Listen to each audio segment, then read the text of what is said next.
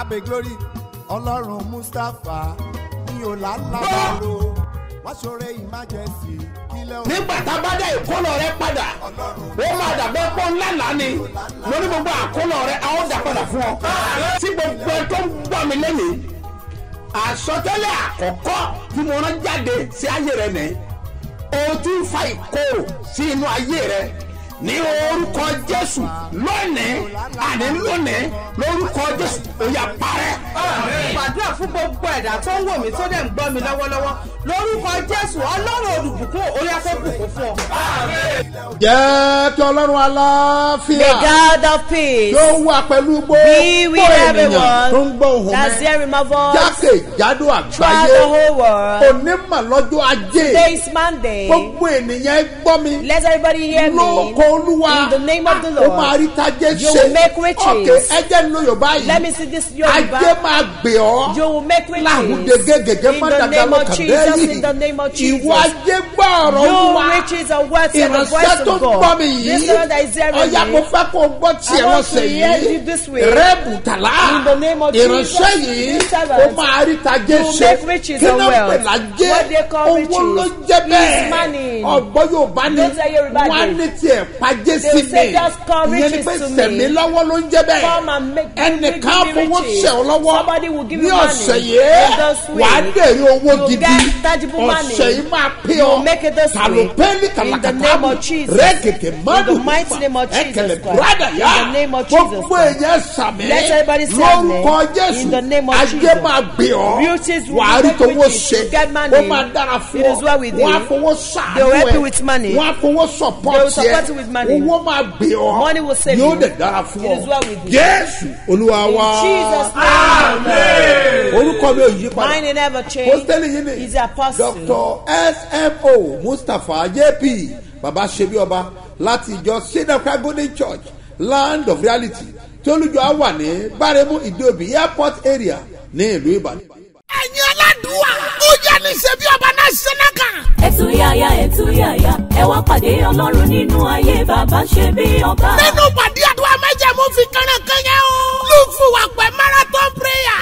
Látọjọ́ Wednesday 29 to Friday 31st March. Ní májẹ̀mú ìpè Ọlọ́run lórí His Eminence. Apostle Dr. SMO Mustapha JP Baba Sebioba. Yóò tó fi máa pa gbogbo èèyàn lẹ́rìn ayọ̀. Joyful hallelujah. Lákòrí eléyìí. Àkókò ẹ̀rí ìrẹ́dẹ́ o. Gbogbo ẹni bá tẹ orí ilẹ̀ májẹ̀mú agbára yìí. Ní Ọlọ́run ti pinnu ìyanu. Ojú ẹsẹ̀ pẹ̀lú ẹ̀rí ojú ẹsẹ̀ fún. Máa gbé bọ̀. Ìṣòro ayé rẹ̀ ò lè dùn ó. Níwájú májẹ̀mú agbára Ọlọ́run tó ń sọ̀rọ̀. Nípasẹ̀ ìpè His Eminence Apostle Dr. SMO Mustapha JP Baba Sebioba. Tá a bá ti wọnú àdúrà. Láago mẹ́sàn-án òwúrọ̀ lọ́jọ́ Wednesday 29. Ìdájí lọ́jọ́ Sátidé la máa ṣorí ọ̀fẹ́ o. Ní Sebioba náà ṣẹ́nàkà. AB Pastor ló fún wa pẹ́ junction. Ló fún wa pẹ́ èrè nípínlẹ̀ Ògùn. Ọlọ́run Baba Sebioba ṣetán. Ó fẹ́ pa gbogbo èèyàn lẹ́rìn ayọ̀.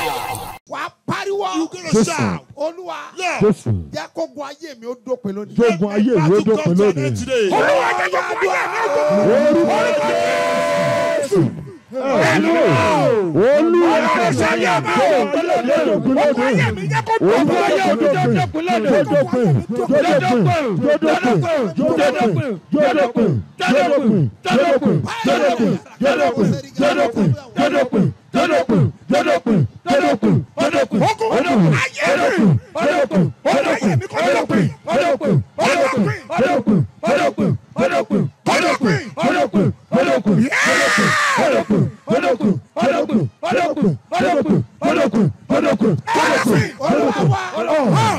In Jesus' mighty name, we have prayed.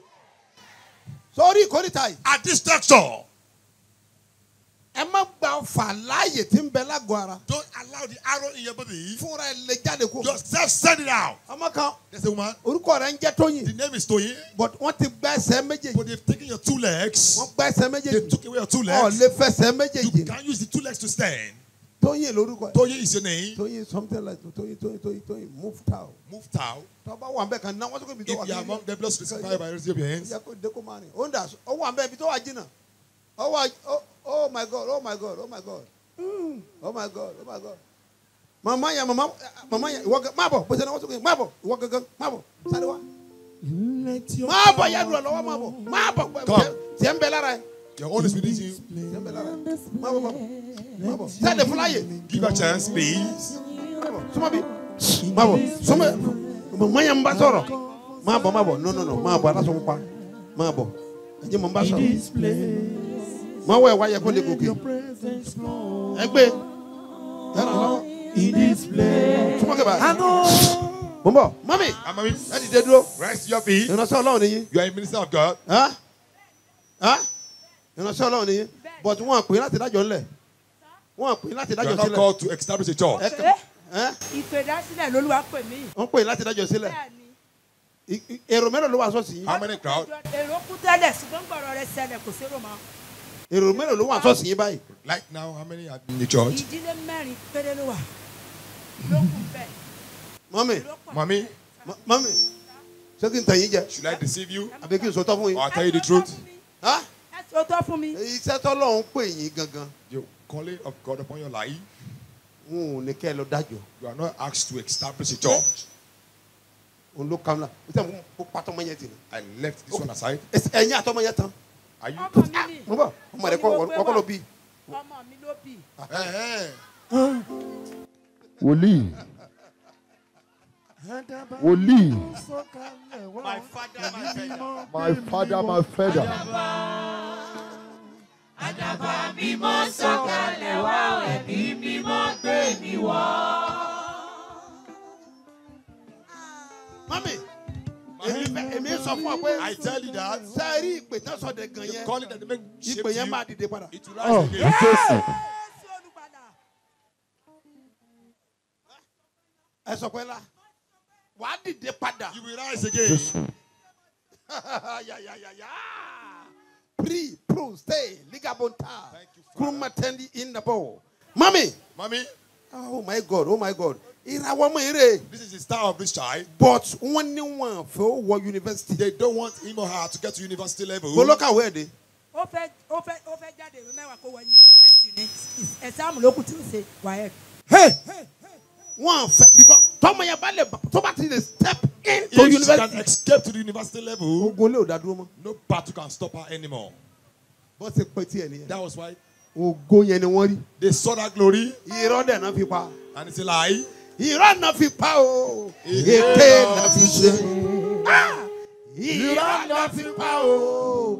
Èké náà fi ṣe. Mami, àwa kọ́ la ní ìbànújẹ́ o. Irọ́ náà fi pa. Irin ló máa ń pọ́n irin. Iron sharpness iron. Sáyé táyà tí wọ́n pè yín. The time they called Kò you, yẹ kẹ́ tí ìdájọ́ sílẹ̀. you should not start a Ó yẹ talk. kẹ́ jẹ́ olùbáṣiṣẹ́pọ̀ You should work with someone. pẹ̀lú ẹnìkan. With someone. Odidi ọdún mẹ́wàá gbáko. For God 10 years. Bàbá ti ré kọjá. Once it passes Látọ̀dọ̀ by, ẹni yẹn. from that person, Lẹ́ẹ̀tì dádúró. you now stand Ìdádúró yourself. yẹn. That's the way. Àwájẹ́ iṣẹ́ orí òkè. It will be on a mountain. Wọ́n máa wá láti gbogbo And they àgbáyé. will come from all over Bá a the ṣe pè world. yín nìyẹn. That's how you are called. Ṣùgbọ́n tó máa affect. What Àwọn affected ìránṣẹ́ it? Ọlọ́run. Man of God. Nígbà tí a ò bá gbọ́ direction When yẹn you don't dáadáa. have your Kì í dẹ̀ ṣe direction, fault anybody. it's not anybody's Gbogbo fault. èèyàn náà kọ́ ló lè gbọ́. Not all can hear. Nítàdúrà ń gbàdúrà. Prayer you are praying, Nítorí wà mímọ́ ẹ̀ try. you are so holy. Gòní fọlọ́ lókè ọ̀run. Glory be to God in the highest. Ìgbà tó ṣubú gan, wọ́n gbà yín mọ̀ràn. They Ẹ advised dáhùn. you, you didn't answer. Wọ́n ní kẹjá bàbá ẹ̀ Let's do lẹ́rọ̀. this. So you said no. Ẹ nígbà tẹ́ ọkọ dìde. When you rose Òun up, ló mú yín dìde. he allowed you rose Ìgbà up. tẹ́ ẹ ṣubú. When you fell, Òun ni ó gbé yín he dìde. will raise you up Kí ló dé again. ẹ tẹ̀lé wọn? Why did you follow their instructions then? Mọ́mí, Mommy, ẹ wá níṣẹ́ ṣe báyìí. you have a task Bá for you. ṣe Ẹ rẹ́dì. Are you ready for that task? mo ṣe tán. Ẹ ṣe tán. You ready? Ẹ lọ bá wọn bẹ̀ yẹn. Go meet them there. Ẹ ní òróró tí mo gbà wẹ̀ sí. They anointed all I Ní fasted on àádọ́ta ọjọ́. for good 50 days. Ẹgbẹ̀rún méjì náà wọ́n ta. It's Ẹ 2,000. lọ gẹ́ẹ̀tì kan bẹ̀ Go yẹn. get one. Inú mọ́tò àná. Màá dúró de yìí síbi. I'll wait for you here. Bẹ́ẹ̀ni. Ọjọ́ ńlá lọ. Mọ́tò láti bẹ̀rẹ̀ yẹn. Tí mo yàn. Now we're singing. Yàrá náà rẹ̀ mọ̀ tù. Amọ̀rún lọ sáàtì lọ nírú. Ó yẹ kí Ọlọ́run. Ọlọ́run ò ní jẹ́ ojú mi.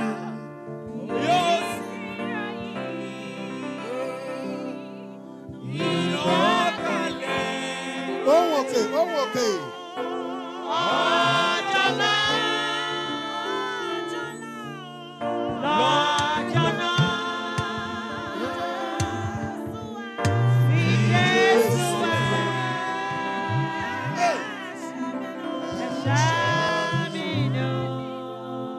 sókè síbẹ̀.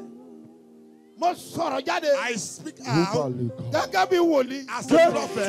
Àti ikọ̀ tí a rán. And the man of God said, Gbogbo ẹni tó bá gbàgbọ́. anyone that believes, Mo sọ àsọtẹ́lẹ̀ I sáyé. prophesy your life. Ogun tó dá dúró yẹn. Battle that delayed you, Ọ̀ ní rí mọ́ you will láíláí. see that no more.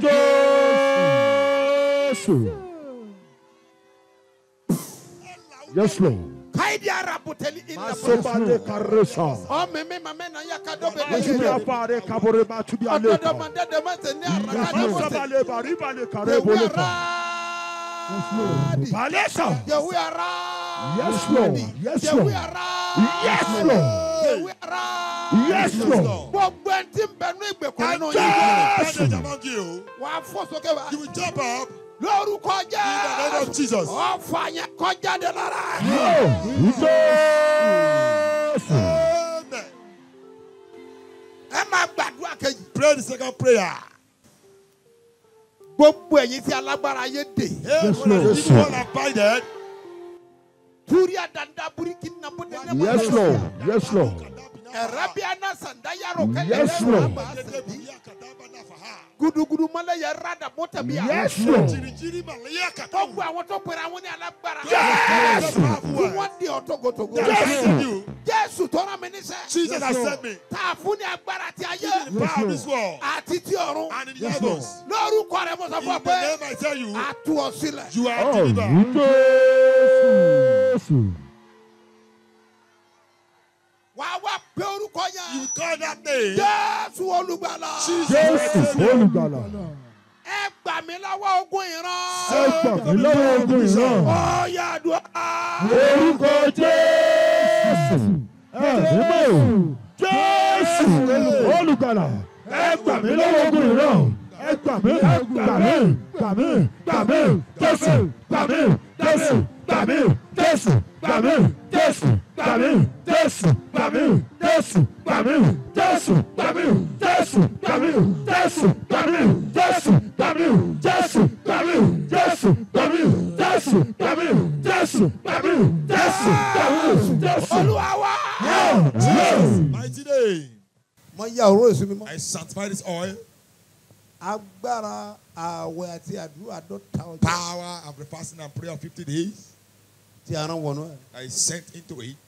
Àṣeyẹn The authority la fi tú ọmọ ìsílẹ̀ lónìí. to set Lord. that child today Tá a dẹ̀ fi gbé ìpè ìdíde pa. and lift up this calling Ní again. orúkọ ti bàbá. In the name of the Father Àti ti ọmọ. and the Son Àti ẹ̀mí mọ́. and of the Holy Spirit. Ìtàn yín kò yí padà. Your story will Àmín change. Jésù. Jésù Olúwa wa. In Jesus' mighty name. Akọjá mi olùgbàlà. Gbàdúrà mi. Láti wọ́n bá pẹ̀lú mi. Má ṣe kọjá mi. Gbogbo ènìyàn gbọ́wọ́ sókè kó pariwo. Jésù. Ọlọ́run ṣe bí ọmọ. Jésù. Rọ àdúrà mi. Ọlọ́run mi yìí bàbá mi lọ. Láti wọ́n bá pẹ̀lú mi. Rọ bá ṣe kọjá mi. Ẹ̀yin aládùúwà, ó yá ní Sebioba national kan. Ẹ̀túyàyà ẹ̀túyàyà ẹ wá pàdé Ọlọ́run nínú ayé bàbá ṣe bí ọba. Nínú pàdé àdúrà májẹ̀mú fi kánnákan yẹn o. Lùfùwàpẹ̀ marathon prayer.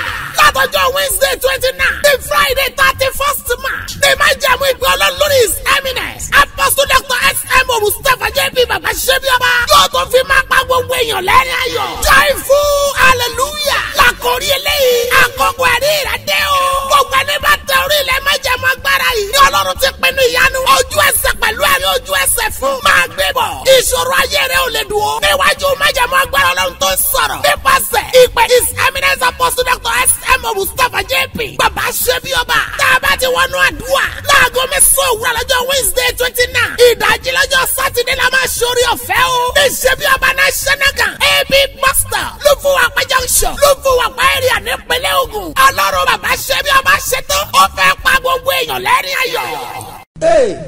ẹ̀yin ni Olúwa Jehovah, ẹ̀yin ni Olúwa ọba wa. ẹ̀yin ni Olúwa Jehovah, ẹ̀yin ni Olúwa ọba wa. ẹ gbọ́ mi. Listen to me. ẹ̀mí mi sọ gbólóhùn mẹ́ta My jáde. spirit said 3 words. ṣé yẹ̀pẹ̀ yẹn wà lọ́wọ́ ẹ̀? Do you have the sand with you? mo sọ lánàá I said it pé yesterday. a máa fi yẹ̀pẹ̀ yẹn gbàdúrà. That we will pray with a the dẹ̀ sand. gbàdúrà. I will pray. mo ní lónìí I said la máa today parí ẹ̀ á we dẹ̀ will kí end ọjọ́ it mẹ́ta. and it will be 3 days. now tẹ́lẹ̀ kan máa sọ pé If somebody now dádì said, "Daddy, kí la fẹ́ fi yẹ̀pẹ̀ what do ṣe you want to do with the mo sand?" sọ lánàá I mo ní said bíbélì yesterday wípé that the Bible ilẹ̀ says, "Oh, yes, ilẹ̀ yes, ilẹ̀ yes." gbọ́rọ̀ olúwa Hear the voice of a fẹ́ God. balẹ̀ sọ̀rọ̀ We ni want to talk to the God's ọ̀rọ̀ ear. la balẹ̀ sọ We talk to the ilẹ̀ earth a máa and the air gbọ́ràn do hear well. Jeremiah The book of chapter Jeremiah 22 chapter 22 verse 29 verse 29 òun ló sọ is bẹ́ẹ̀ the one mo that dẹ̀ says rí so, fáà and tí he wèé referred to mẹ́ta the book of Micah, ní orí kẹfà ẹsẹ̀ chapter 6 verse tó sọ 1 pé ká that bá òkè said, ńlá we should sọ̀rọ̀ speak to àti the òkè great mountains and kéékèèké hills. bẹ́ẹ̀ ni oníkájẹ́ kó gbọ́ And òun they wá hear our voice. àmọ́ ilẹ̀ là ń bá But we sọ̀rọ̀ are talking to the ground right now. lọ́wọ́lọ́wọ́ We are talking to bẹ́ẹ̀ the ni heads. a gbọ́dọ̀ bá ilẹ̀ We must talk to the sọ̀rọ̀ ó head. dẹ̀ máa gbọ́ And it will head. tó o bá gbọ́ program If you lánàá don't hear the program o gbọ́ yesterday, jẹta you not hear lọ yesterday gẹ́ẹ̀tì before yesterday, go and get yẹ̀kẹ́ your yẹn a sign. fẹ́ gbàdúrà sí We want to pray on it. ogun ilé tó kọ̀ tó lóun ò padà battle yẹn of the family that òpin refuse gbọ́dọ̀ to dé bá relent, kẹ́lí hand must aláwọ̀ come to sàpá it in the name of àánú Jesus. máa gbé ayé ẹ̀ Mercy dìde will lift you. gbogbo ẹ̀yin ọlọ́jọ́ ìbí All òní the today birthday ẹ̀yin celebrate. oní wedding They anniversary celebrate your wedding mo anniversary. sọ̀rọ̀ sáyé I yín speak to your lórúkọ life Jésù in the name of Jesus. àṣẹ ìrọ̀rùn láti Authority of ṣàṣeyọrí comfort to see this ọ̀run yóò dá ẹ̀ fún yín agbára tí ń dá ọ dúró The power delaying kò you. ní pa lórí ẹ mọ́ o No power ìdí over agbára your Ọlọ́run yóò day. gbé ọ The power of God will come wà á upon dẹ̀ you. ṣe bí ọba Reign as a king. bẹ́ẹ̀ ni yóò rí shall it happy be. birthday Ẹ kọ́ ọjọ́ and ìbí. happy wedding Ẹ sì kọ́ anniversary ayẹyẹ ìgbéyàwó. lórúkọ Jésù In the name of o máa rí Jesus. àánú gbà Amen. náà sọ mọ̀ pé mo ní ilẹ̀ máa ń Do you gbọ́ràn know that I said here, do you hear a what? dẹ̀ máa bá ilẹ̀ I sọ̀rọ̀ will talk to the heads. àwọn kan bẹ tó ti bálẹ̀ There are some sọ people they speak to the tí ilẹ̀ ground gbọ́ tiwọn and ground hear mo them. máa rí fún àyín I will síbẹ̀ refer you to it. a ó dẹ̀ sọ̀rọ̀ I mbẹ̀ will talk a about wà it. gbàdúrà We will now pray. wà á mọ̀ pé You know that ilẹ̀ máa ń gbọ́ràn ground do hear ẹgbọ́n what? mi sà This is to kó me, o lè sir. mọ̀ pé ilẹ̀ máa ń ní For you àsìkò to know jura that wọn God have more glory. ìlú Ìbàdàn lèmi wà lọ́wọ́lọ́wọ́ I am in Ibadan ìlú Ìbàdàn ni mo present. I'm in wà Ibadan city. ó jẹ́ mọ̀ pé ní Ìbàdàn bí You know that's in Ibadan here. àwọn àdúgbò kan bẹ tó o bá That's débẹ̀ the area where you get them. a wò pé kí ló dé sẹ́ẹ̀ lọ kó àwọn olówó wa bí ni That you pick all the tó o bá rich tún wá men here. débì kan If you wà á get lọ pé some kí ló people- ṣẹlẹ̀ what is happening? àwọn ilé tí wàá bá ń bẹ̀ The houses that á surround dẹ̀ them. dàbí àparò kan ò ga jù You kan will feel lọ that one is not better than àwọn the àdúgbò other. kan ń bẹ níbàdàn There's bí some area in ọba Ibadan débẹ̀ here. máa rí ilé kan You will see one bí house yàrá méjì that took, kán mọ̀ tó parí ẹ̀ gan kan there kó is wá bẹ̀ bẹ́ẹ̀ bẹ́ẹ̀ uncompleted building. bẹ́ẹ̀ ni àwọn àdúgbò kan ń bẹ That's some line tán bá houses. parí If they ilé did not wọn finish their kó house, débẹ̀ they will not park it. ọba dá àwọn àdúgbò You will mìíràn get to some areas. ó máa dàbẹ́ pé It will be as kí ló dé if- tó fi rí bẹ́ẹ̀ Why is it ilẹ̀ like that? ní It's grand. ilẹ̀ ní It's grand. ilẹ̀ ní It's àwọn grand. àdúgbò kan wà There are some fagin areas. land They are ní ilẹ̀ o tó fertile. ibẹ̀ náà ti bẹ̀rẹ̀ sí máa kọ́ ilé That's ńlá why ńlá lé they lórí build great houses on it. bẹ́ẹ̀ ni Yes. bí ti ilẹ̀ bẹ̀ ti jẹ́ nìyẹn That's how the a ground sì there kí is. ni Is a àwọn glory. ilẹ̀ kan bẹ̀ There are some tó yẹ kó land wọ́n ti gbégégùn they've ọ̀ called. lera lẹ̀ You síbẹ̀ kó cannot buy parí land there ẹ̀ that you complete it. uncompleted building Ìsìlétò tí kò parí that is there. òdìjọ́ tó bá tó rí èèyàn gbà wọ́n They see sílẹ̀ the people that will come to àwọn their ilẹ̀ kan bẹ̀ rescue. bọ́ ọba There kọ́lé are some síbẹ̀ land if you build ọ̀ house dẹ̀ on it. wọlé tán You ọ̀ after àmọ́ jẹ packing gbèsè it, you'll be in debt. ọmọ tamọ́tò You'll be owing selling ilẹ̀ cars. ẹbẹ̀ ní Is a grand àdúrà there. tá a fẹ́ gbà That's the nìyẹn prayer we want to àlebẹ́rú pray. garaja In the name of bọ́ ọba lè Jesus. sàmẹ́ You can say amen. agbára ìbọ̀dé The tí bẹ́ẹ̀ tó power of kọ́lé sí evil in where you build your láti ibi tá a house, ti bí ọ where the yóò bond kọ́ olúwa in the name ó of máa the Lord. gbiná lórúkọ You Jésù catch fire in Jesus' mo name. ní ó máa gbiná You catch fire. àwọ̀ ìwé mímọ́ We look at the Bible. mo wà ní I'm in the second book king of àwọn ọba kejì. chapter 2 Orí kejì. ọba mi lọ wo verse 19 You read orí verse kọkàndínlógún 20 ẹsẹ̀ ogún 21. àti ẹsẹ̀ Kódà ó lè lé 22 kọkàndínlógún. gan. You can get ẹsẹ̀ Kálọ̀ ṣẹlẹ̀ kejìlélógún. bẹ́ẹ̀. Àwọn àwọn àpò ìlú náà sì wí fún Èlíṣà pé bíbélì wípé The Bible says, àwọn ọkùnrin tó ń gbé the ìlú men yẹn in the city, wọ́n parapọ̀ they come wọ́n lọ bá together wòlíì to meet the prophet. ìgbà yẹn wọ́n mọ̀ pé tó bá nílò They know solution that if they need àtúnṣe, wòlíì ni wọ́n lọ ń bá they will go to meet the wọ́n prophet. kóra wọn jọ They wọ́n lọ bá gathered wòlíì to meet the prophet Yes. Elisha. kíyèsí kíyèsí ìtẹ̀dó ìlú yìí dára Aha. bí olúwa mi ti rí i Oh, yes. ṣùgbọ́n omi burú ilẹ̀ sì ṣá Aha. òun sì wí pé Yes. mú àwọn kòtò tuntun kan wá fún mi wá Aha. sì fi iyọ̀ sínú rẹ̀. dúró Wait, wòlíì yẹn ni wọ́n lọ bá. They went to meet the prophet. Wọ́n wá ṣàlàyé fún. And he explained to him. Daddy.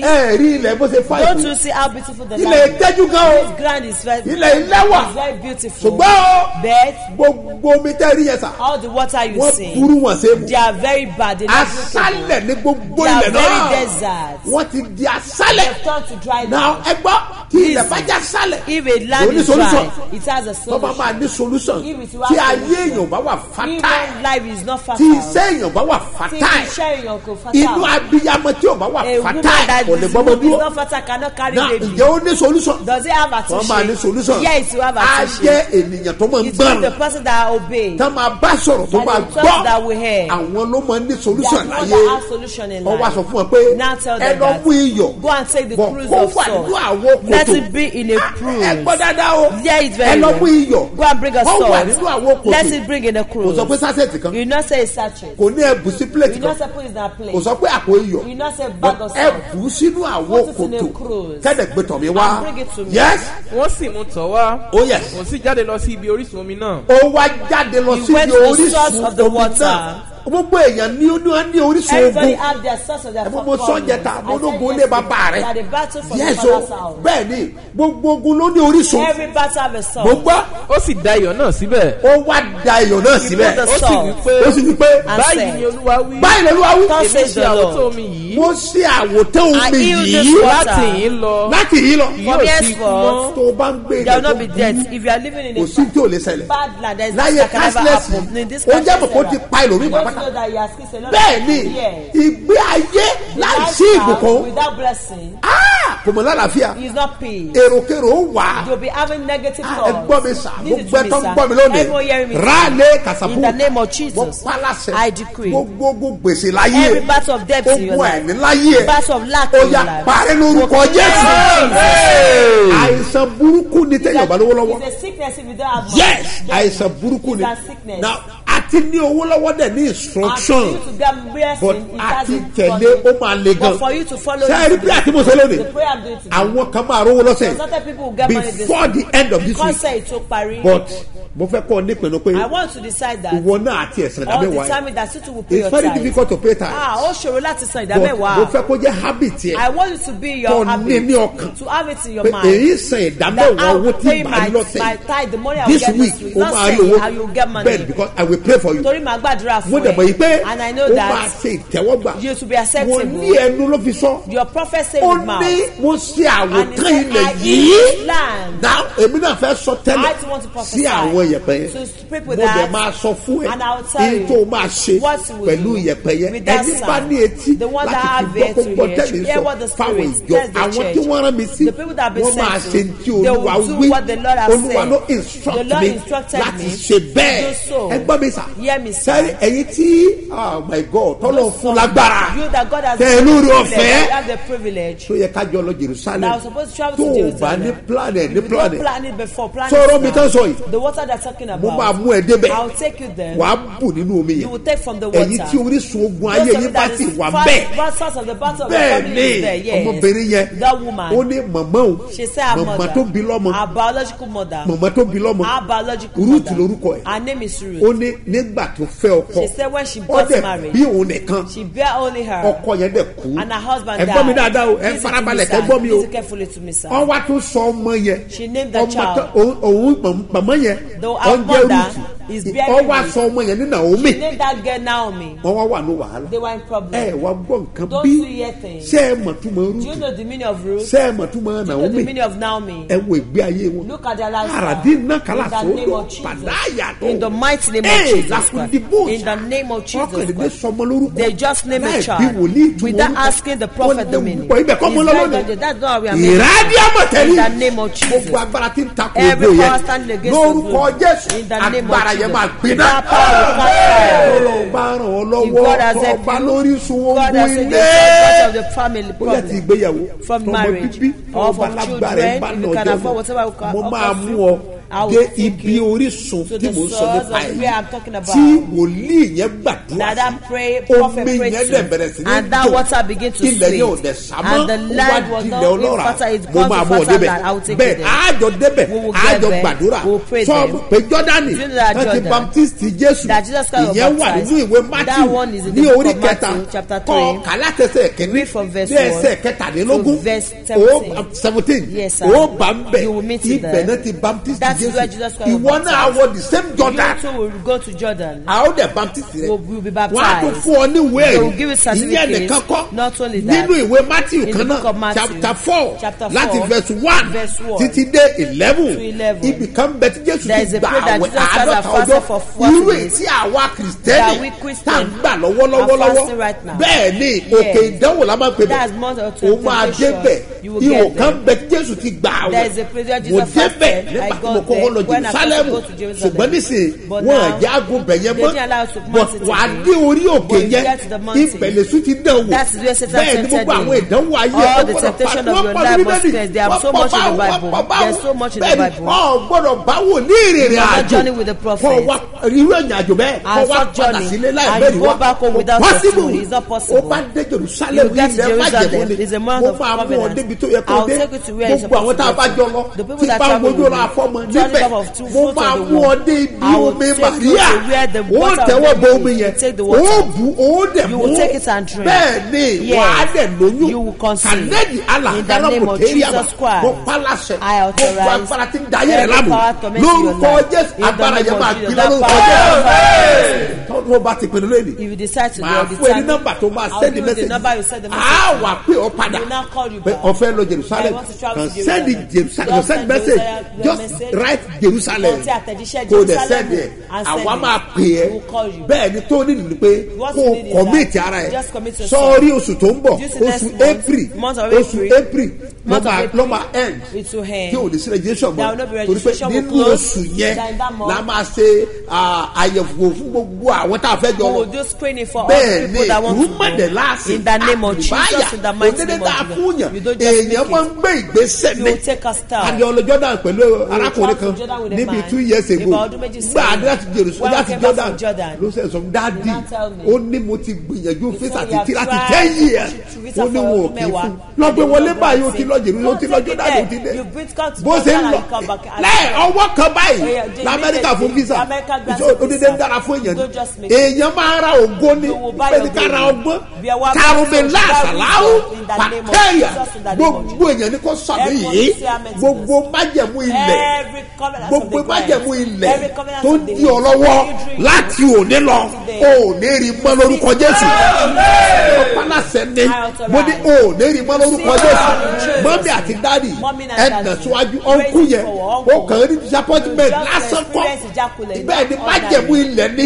ẹ̀nà síwájú rábẹ́là sẹ́ńdàrà gbogbo májẹ̀mú village tó ti wá Covenant of your village. gbogbo májẹ̀mú ìlú tó wá Covenant of the village tó you come límìtì from. ìrìn àjò That ẹ limits the mo journey of pa á láṣẹ lórúkọ Jésù agbára yẹn ó máa gbiná wàá nà sókè You raise it wọ́n up. wá You pariwo will shout. pé orúkọ Jésù Call the lẹ́ẹ̀kan name of Jesus. pé mọ́lẹ̀ kan Call the Spirit. Olúwa Oh Lord. májẹ̀mú ilẹ̀ Every covenant tí of mo the ti head gbé rí that I have tó lived ń on, dayé mi that's láàmú tormenting my life. agbára tí ń bẹ The nínú power ẹ̀jẹ̀ in the Jésù blood of Jesus. ẹ bà májẹ̀mú yẹn It's jẹ́ just ó power. yá àdúrà orúkọ Jésù orúkọ Jésù orúkọ Jésù ẹ̀mí mímọ́ o yálé ká sékétébo bẹ́ẹ̀ ká ká dùrùbalẹ̀ lẹ́ẹ̀kọ́kọ́ matẹ́ni lára bẹ́ẹ̀dà yakole èjòrí àmàrò tabasode káàdì káìlàbà olùwàbàjẹ́ olùwàbàjẹ́ olùwàbàjẹ́ olùwàbàjẹ́ olùwàbàjẹ́ Jésù olùwàwà ẹgbẹ́ mi sà ẹgbẹ́ mi sà ó máa gbàdúrà yìí wà á sọ fọlọ́ Olúwa mo fẹ́ rówó lọ́sẹ̀ yìí. I want to get money this week. Yes, now. Bẹ́ẹ̀ni, Mo sọ fún yín, ẹ múra I've pé ẹ told sẹ̀dá you, mẹ́wàá get o. prepared to pay your bẹ́ẹ̀ tithe. ni fi ṣe pé Yes, díẹ̀ tí dọ́lọ́run wò lọ́sẹ̀ try it with to God ọ̀sẹ̀ yìí this wà á week. rówó You will get sọ money pé this mo week. fẹ́ báyìí lẹ sọ̀rọ̀ Talk to ground. lórí ilẹ̀ On ground. mo fẹ́ rí owó I lọ́sẹ̀ want to get money this week. kó sàràbù In the ní name of táìlì Jesus. dàbà In gẹ́gẹ́ the bí mighty òun name ẹnu of- and rẹ as a manifestation of your mouth in the name of Jesus Christ of Nazareth. Yes, way. You will get more tangible money. Listen, sir. You don't just make it. I told somebody. I said even the one that is rich, even they have a lot of responsibility. Even there are a lot of responsibility. They don't want to release the money. They will take part. The Bible says the kingdom of God suffereth violence. The one powerful, they took it with force. In the name of Jesus, the people that are rich, they don't want to release it. But I declare to you that the grace and favor of the unlimited mercy in the name of Jesus will release the right for you. Let me tell you something. Moses told the Israelites, go to your enemy, ask for gold, go now, ask for changing of clothes, ask for money, ask for whatever you like from them, from their boss, not their friends. The Bible says, and they give it to the Israelites. What's the authority to follow them? In the name of Jesus. The one you will talk to will not give you money. Go back the street. Go and talk to them. In the name of Jesus, they will release it to you. Where you want to receive a contract, they refuse to grant you.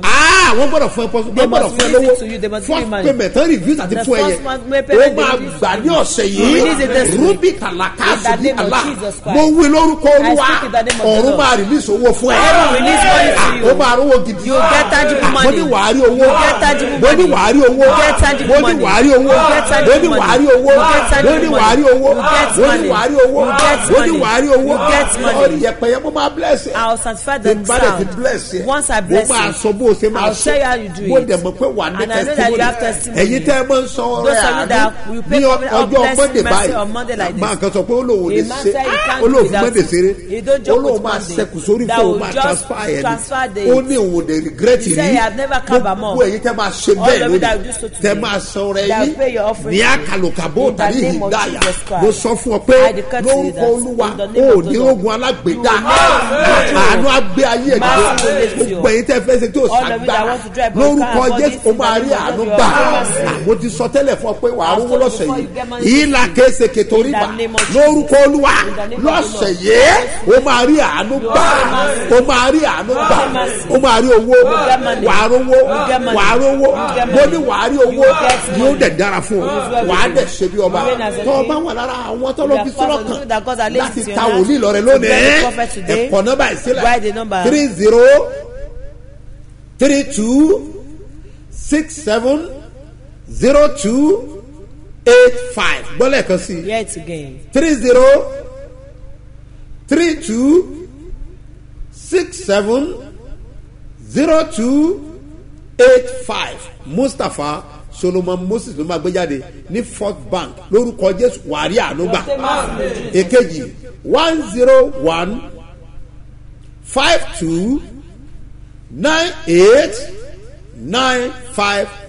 bọ́lẹ̀ kan sí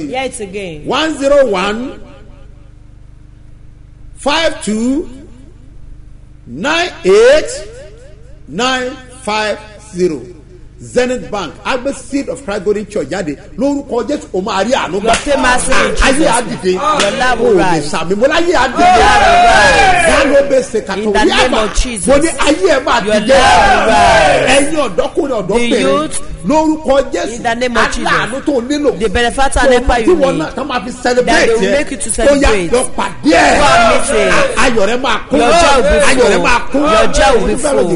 Those of you that want to go to Jerusalem, you say I have not called the number. I'll call the number for you. You just send àtẹ̀jíṣẹ́. tó bá wà Nàìjíríà you are in Nigeria, send the message. Send your message to this number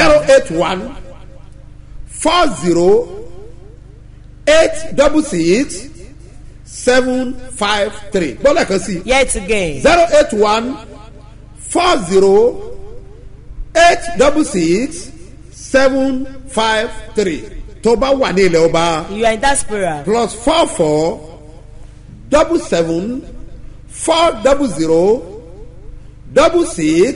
+4477406625 bọ́lá kan sí. Yet again +4477406625 525 lórúkọ Jésù o máa rí àánú gbà. nǹkan Jerusalem kò sẹ́ndẹ̀ a máa pè é lúrabodega sẹ́ndà yarubina sautamina ha lórúkọ Olúwa àánú látọ̀run ó máa gbé ayé ẹ̀ dìde ayé ẹ̀ máa dìde ayé ẹ̀ máa dìde ayé ẹ̀ máa dìde ló dẹ̀ dára fún ọ. ẹnjìníà mo dé lágbára mo fẹ́ bless yẹ fáwọn èèyàn yìí. ìwọ lè rí kọ́ màámi sáré wá gba ìgbàlà rẹ o kó tó pẹ́.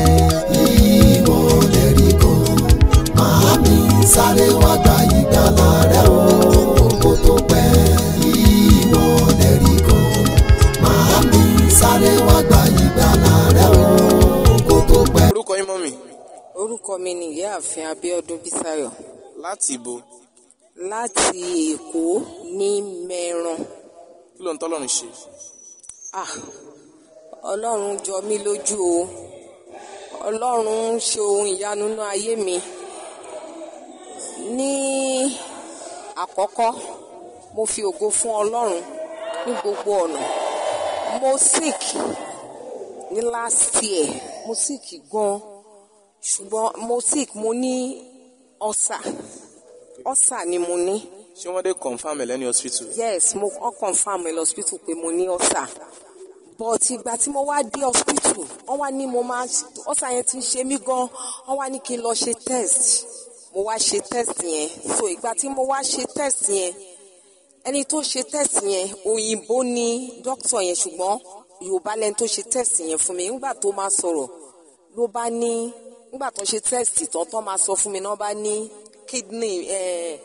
kidney mi méjèèjì ó ti bàjẹ́ pé kò dáa mọ́ mo ló bàjẹ́ mo bá bú sẹ́kún so òyìnbó yẹn ló wá ń sọ bẹ́ẹ̀ fún mi. ṣáà lè mú orúkọ hospital tán ti ṣe test sunday confam ẹ. Yes, Ahmadiyya hospital ní Ahmadiyya lẹ́kọ̀ọ́ so ìgbà tí wọ́n wá sọ fún mi pé kidney mi mo á ní kidney mi mo wá bú sẹ́kún mo wá pe ọkọ mi ní Amẹ́ríkà mo wá sọ pé ọmọ ní kidney mi bàjẹ́ ló bá ní mi ò gbàgbọ́ ṣe bí wòlíì Ọlọ́run ni mi pé kí n gbàgbọ́ pé kò sí nǹkan tó máa ṣe mí but nínú ìyanu tí Ọlọ́run ṣe fún mi tí mi ò rí rí òyìnbó yẹn wá sọ fún mi pé ó rí pé mo ti wà perplex ó wá ní òun á pé kí n lọ lo òun á fún mi ní oògùn kan pé kí n lọ lò ó pé omi gbóná ni máa fi lo oògùn yẹn omi náà ni oògùn yẹn so ìgbà tí mo wá délé mo wá bí tí mo ti gbàdúrà mo wá gbàdúrà bí mo ṣe gbàgbé sùn lọ bí mo ṣe gbàgbé sùn lọ mo kàn rí bàbá yìí ni bàbá wa ọba ṣe bí ọba àbí ṣe bí ọba bàbá wa ṣe bí ọba mo kàn rí pé Olúwa kàn fọ́ ọkàn mi lẹ́gbẹ̀ẹ́ báyìí mo kàn yí rédíò yẹn ni mo kàn rí pé mò ń gbọ́ program kan mi mọ ẹni tó jẹ́ mo kàn ń gbọ́ pé ọba ṣe bí ọba nǹkan kan ní program yẹn ń gbà yẹn ṣùgbọ́n nígbà yẹn mi ò tí ì lọ ọ̀sà ló ń ṣe ọ̀sà ni mo ṣe dúpẹ́ yes but mo kàn rí nǹkan pé mo kàn rí ọkàn kọ orúkọ wọn sí ibi orí wọn báyìí Olúwa ẹ̀kọ́ fọkàn mi gbà báyìí mo bá tagiri mo bá tajà mo léèyàn kan fọwọ́ kàn mí ṣùgbọ́n nínú ìrìn àjò yìí Ọlọ́run ṣàánú mi bí bàbá bá ṣe bí ọba ṣe fọwọ́ kàn mí báyìí mo kàn lájú pé ta ló fọwọ́ kàn mí nǹkan kan meanwhile ilẹ̀ ti fẹ́ mọ́ mo dẹ̀ láti dé hospital for 7:00 bí mo ṣe sáré múra ni ó di gbirigbirigbirigbiri mi mọ nǹkan tó kùn mí lórun lọ níbi tí mo ti ń ṣe prayer tí mo ti ń sunkún pé pé ṣé ó ti tán náà nìyẹn so bí mo ṣe wá dé hospital yẹn doctor yẹn kíní tí doctor yẹn wá ní kí n lò kí n tó lò mo wá lọ sí hospital yẹn mi lò mo wá lọ sí hospital yẹn so ìgbà tí mo lọ sí hospital yẹn ó wá sọ fún mi pé ó máa ṣe test mi fún mi wọ́n bá lọ ṣe test mi fún mi nígbà tó ṣe test mo ti káyà sókè gbogbo àwọn nọ́ọ̀sì yẹn ti ń wò mí mo ti káyà sókè the next thing tó máa sọ doctor yẹn kàn sọ òyìnbó yẹn sọ pé ó kàn ní where is my ó ní kí n bọ́ sórí kíní ó ní mi ti ẹ̀ bọ́ sórí kankan mo kàn jókòó wá ní where is my card and kíní tán kọ nǹkan kan dẹ̀ mú fó dẹ̀ rí bẹ́ẹ̀ ó bá ní there is nothing wrong with you. your kidney is perfectly. kíndìnrín yín kò sí nǹkan tó ṣe. kò sí nǹkan tó ṣe ó ní perfectly. kò sáìsàn àwọn kan tó ń dí àmọ́ yín mọ́. kò tiẹ̀ sí nǹkan kò tiẹ̀ kan kidney mi mọ́. ó ní nothing wrong with my kidney, your kidney is perfectly. orúkọ yín mà. Abíọ́dún ni mò ń jẹ́ Abíọ́dún Bísáyọ̀. ìwọ lè rí kọ́ màámi sáré wá gba ìgbàlà rẹ o kó tó pẹ́. ìwọ lè rí kọ́ màámi sáré wá gba ìgbàlà rẹ o kó tó pẹ́. ìwọ lè rí kọ́ màámi sáré wá gba ìgbàlà rẹ o kó tó pẹ́. àṣẹ tẹnu mi jáde. Authority comes from my mouth. bó o bá gbàgbọ́. If you believe, ayé rẹ̀ á dìde. your life will rise. ló kọ Jésù. In the name of Jesus. ayé rẹ̀ á dìde. Your life will rise. gbogbo ọfà àgọ́ Every ara. arrow in the body. káàkiri fojú rí. Or invisible one. pàṣẹ lórúkọ Jésù. I decree in the name of the Lord. Out. Jáde. Out. Jáde. Jáde. Jáde. Jáde. Jáde. Jáde. ayé rẹ̀ á fọ̀. Your life will manifest those way. wàá pàdé aláàánú. You will meet helper. wàá pàdé olóore. You will be benefactor. iṣẹ́ rẹ̀ á dìde. Your business will ayé rise. rẹ̀ á dìde. Your life will rise. ó máa fọ̀. wàá dẹ̀ ṣe bí ọba. Jésù Olúwa wa. mo fẹ́ bless yìí. àpẹẹrẹ ìgbàgbọ́ I ti want bẹ to lọ́wọ́. sanctify your symbol of lẹ́yìn faith. ìgbà tá a bá bless yẹ. After we sanctify kí ló máa it, ṣe. what will you ó máa do? padà lọ dàtúwájú ta. You go and turn it outside tó o of bá your ti wẹ̀ tó house. ń jáde láàárọ̀ As you yìí. bathe, you are going wàá out this tẹ̀ morning. jáde You will step pẹ̀lú on it ògo Ọlọ́run. by the glory of ogun God. ilé bàbá. The battle of your ogun father's ilé house, battle of your ìyá. mother's àwọn house. ọ̀rọ̀ òdì All every tí ń yọ negative lẹ́nu words ó máa submitting wọlé you will be pátápátá. buried totally. gbàgbọ́ Believe lórúkọ Jésù ayé in the rẹ̀ á name fọ̀. of Jesus, your life will lọ́sẹ̀ manifest. yìí This way, ó dẹ̀ máa rí owó. you obtain mercy. Ọlọ́run á dẹ̀ bùkún fún God ọ. will bless you. wàá dẹ̀ ṣe bí ọba. You reign as a king. Jésù Olúwa wa. In Jesus' name, my lọ́wọ́ Lord. sókè pé Lift ilé up your hands. ológo bàbá dákun gbà mí sílé kójú má tì mí lọ́dọ̀ rẹ ò fàdé gbé mi lórí. ó yá ilé ológo bàbá dákun gbà mí sílé kójú má tì mí lọ́dọ̀ rẹ ò fàdé gbé mi lórí. mo gbàdúrà I pray lórúkọ Jésù in the name of èmi Jesus. àti ìwọ You and I a ò ní sọ lẹ́nu will not miss it. a ó jọ fìjọba ọ̀run ṣeré jẹ will reign ó with dẹ̀ máa heaven. dára fún It is ọ. well with mo you. bless àpẹẹrẹ bàbá yẹn Sanctify your symbol mo of rán agbára sínú ẹ I said the power of àti God àṣẹ and authority. lórúkọ Jésù In the name kó of ṣiṣẹ́ Jesus. ìyanu láyé Perform ẹ miraculous kó ṣe in your life. ìtúsílẹ̀ Work for kó ṣe deliverance. ìdáǹdè Work for salvation. wàá rí ọwọ́ Ọlọ́run To the end of God. àṣẹ rẹ̀ yóò gbé ọwọ́ Authority will come márùn upon dà you. yàrá In the name of Jesus mo Christ. bá ẹlẹ́yẹ sọ I talk to the ground. lórúkọ Olúwa In the name of the gbogbo Lord. ogun ilẹ̀ tí Every jà battle of the ground tormenting májẹ̀mú you. yẹn Conquer tó bá ilẹ̀ rìnrìn covenants that journey àjò with tí the ò head. jẹun láti yọrí Injury to lókè succeed. èèpẹ̀ In the land of the lórúkọ living. Jésù In the name of májẹ̀mú Jesus. yẹn bàjẹ́ That covenant will be lókè destroyed. èèpẹ̀ wàá ṣe In the rere land of the living wàá you prosper. ṣàdíyá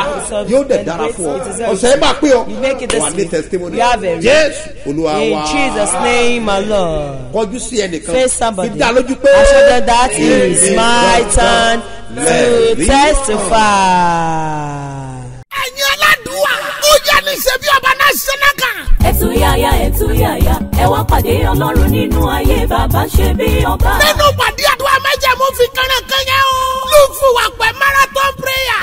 látọjọ́ Wednesday 29 the Friday 31st March. ní májẹ̀mú ìpè Ọlọ́run lórí his eminence. Apostle Dr. S.M. Mustapha J.B. bàbá Sebioba. yóò tó fi máa pa gbogbo èèyàn lẹ́rìn ayọ̀. joyful hallelujah. lákòrí eléyìí. àkókò ẹ̀rí rẹ̀ dé o. gbogbo ẹni bá tẹ orí ilẹ̀ májẹ̀mú agbára yìí. ní Ọlọ́run ti pinnu ìyanu. ojú ẹsẹ̀ pẹ̀lú ẹ̀rí ojú ẹsẹ̀ fún. máa gbé bọ̀. ìṣòro ayé rẹ̀ ò lè dùn o. níwájú májẹ̀mú agbára Ọlọ́run tó ń sọ̀rọ̀. nípasẹ̀ ìpè his eminence Apostle Dr. S.M. Mustapha J.P. bàbá Sebioba. tá a bá ti wọnú àdúrà. láago mẹ́sàn-án òwúrọ̀ lọ́jọ́ Wednesday 29. ìdájí lọ́jọ́ Sátidé la máa ṣorí ọ̀fẹ́ o. ní Sebioba national